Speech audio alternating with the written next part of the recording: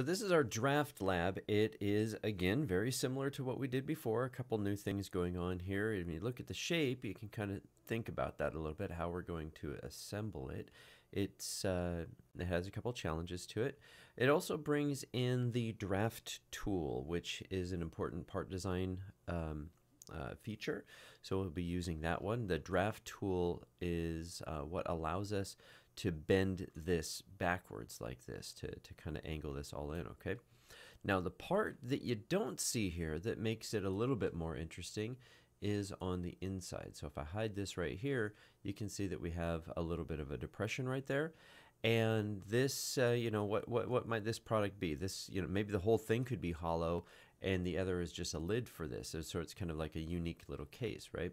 But we've got this depression right there, and if I bring this one back and I hide the other one, you notice that underneath here we have the reverse. So you see what's going on is we're going to build each one of these, so a little bit more complicated model to make, and then we're going to fit them together based upon this type of peg and hole of the other one.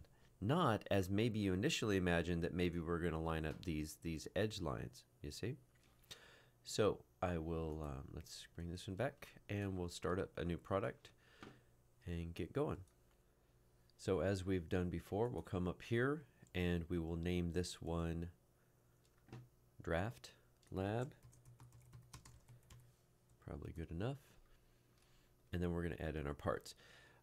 This time I think I'll do it how we did it first. I will go ahead and go to product modification and I will choose new 3D part, add this in here, and I will change this one to, what are we going to call this? I didn't think about that. Draft base, how about that? And we'll go to the instance and call that the same name, .1. Then we can get started.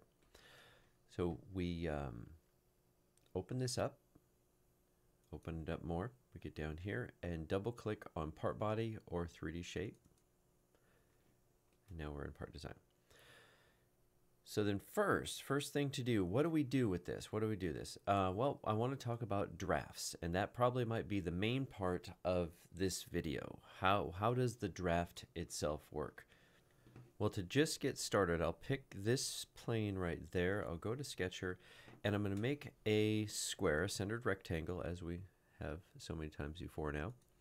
And I'm going to make this 50 by 50. So we'll pick that edge right there.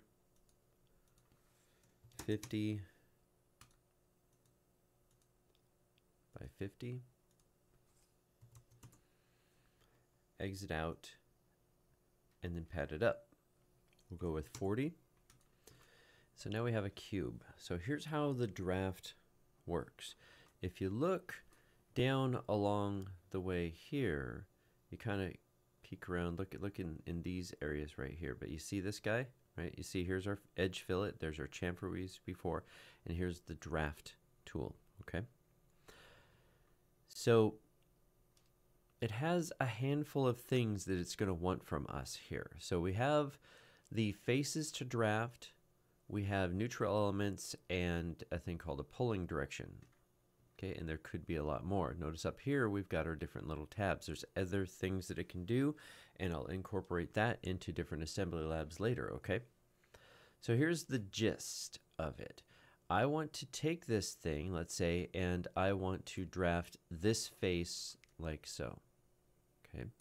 Then it wants a thing called a neutral element, and the neutral element is the face that touches this face that will not move, okay? So that probably doesn't make a lot of sense, but neutral means, you know, neutral, stays the same, right? Doesn't really change, neutral. So for example, if I were to pick in here, I gotta pick in there first, and then I pick this as the neutral element, and let's make this a little bit larger so you can see it more clearly. See what's happening here? See this angle right there? Watch what happens when I hit preview. You see this purple line? The purple line is the hinge, if you want to think of it that way. This top face here, what I meant by staying the same, this bottom face down here is going to get extended out, as will all of these, to match or make this angle. This one up here at the top will not change. So that's the neutral. That's their way of saying, where do you want to put this hinge right there, okay? So then if I hit OK, there's our draft. So you see it welds everything in there. Let's go ahead and we'll delete this. We'll do it again. So I come down here, I hit draft. I go, okay, well, how about if I want this, this, this, and this? What if I want all of these phases? Yep, that's fine. You can do that. Then for the neutral element, be careful, because if you go, okay, right there. Oh, wait, oops, now I have 5 elements under faces to draft. This thing here works basically the same for all of CATIA. You might have noticed this already. If you pick something accidentally, just pick it again and it deselects it, okay? Then you can go here and pick in the neutral element, pick that one, and now the hinge is going to go around the whole thing. So when I hit preview, this little skirt, you see, is going to get made. It's not going to be just flat little planes like that. It's going to figure out the corners here for us. I hit OK, and now I end up with that shape, which is pretty much what we want. However, here's the thing to think about this. I made a pad based on a sketch that was 50 millimeters. What's 50 millimeters? Well, this up here is 50 millimeters, okay? This down here is something else based upon the 20-degree angle. What if what I wanted was the base to be 50 and then I want the top to flow in wherever it goes? It's most important, let's say, to me, that the base is 50, so it sits somewhere where I believe it's supposed to sit, and I want the angle to be 20 degrees, but I care a little less about actually what this shape is or dimensions up at the top. Okay, so let's do it again. So I'll delete this, and then I will pick the draft tool. I'll pick all those same faces again. And now the neutral element is going to be this one down here. So I tab, pick over to there, but we have this problem. If I do this, it's going to go outward and open up at the top. Well, if you come here to pulling direction and you flip it, now the angle is going to go inward, okay? There's actually a little arrow, if you see it right there, that does the flipping. So watch this. See, so that's going to cut it all in. And then this one down here, I flip it around, preview it, that's going to pull it out, okay? So then after all of that is done, I hit OK, and I take a look at this, and then I realize, oops, yeah, that is not going to work. That's not what I want. So I want to reverse this a little bit. Well, this is about editing now. So I go, okay, well, geez, actually I do want the top to be 50, and I want it to flare out to the bottom to whatever it goes to, because I think, yep, you go, yep, I think that's going to be better.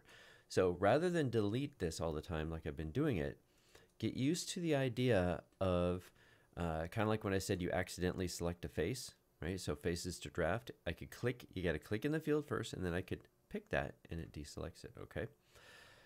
Same with the neutral element. So I could come down here and I could say, no, I don't want that, and I could deselect it. Or a lot of times you can come in here and you can say clear selection, and then it'll just make it be nothing, you see? So if I pick that there, right click, clear selection, or I picked it and went, oh, oops, I didn't want that, pick it again, it goes away, and then I can come up here and I can pick that.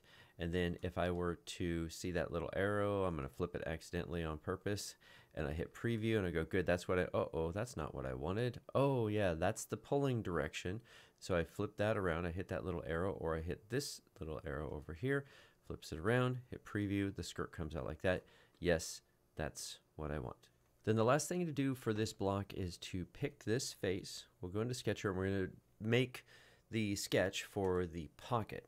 Now, what I want to do maybe a little bit different here is instead of adding the centered rectangle in here and giving it a horizontal vertical direction, the size of the hole, maybe let's pretend that in this case we're worried about the wall thickness here. I don't care really about what the hole itself is.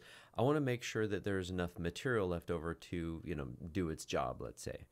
So in this particular case, then I'm going to, I can do it like this. I can pick this and go to constraint.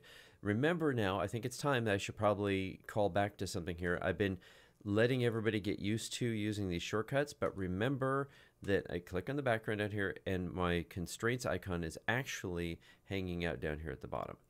So I pick constraint and then I pick this edge and then I can go to this edge right there.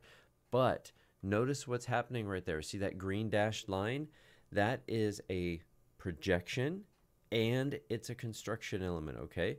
So it's okay, it's fine, it is what we want to do, but just notice that this is one of those times I just made a link between the edge of my sketch and the edge of that part in the background, okay?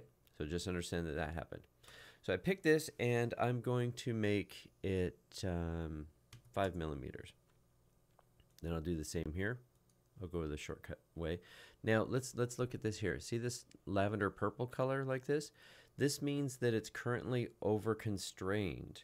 Don't let this bother you right now because it sees that because, let's talk this out, because this is a centered rectangle and it's symmetrical to itself, if I were to grab a corner of this, here, let's drop this. If I were to grab a corner of this and try to move it around, I can't move it in and out. I can move it up and down. I can't move it out because of this constraint. Remember I said it's symmetrical, so by locking this side to here, and because the center is locked in the center, this side will not move out this way either, but again, it can go up and down, okay? So that means that this length right here is already defined. Whatever it is, it's already defined. So if I go here and I pick this line and I pick constraint, it turns purple saying that if you try to do this, it will be considered over constrained. Okay? Now, this is okay though, because it doesn't know right now that I'm planning on picking a second element. So then I come down here and then I pick that edge right there, and then everything's fine. It says, oh, okay, I get you. You're going from that edge to that other edge. Again, there is a construction projection. Move it out here. I can make that 5 millimeters. And now it's all green in my case. This is ISO constrained. So that's what we want. Okay, so we're going to exit out of here and we're going to pocket this down just 3 millimeters. And that's what we're after, okay? Now the last thing that I'll do is, as we've been doing, let's go ahead and give this a color.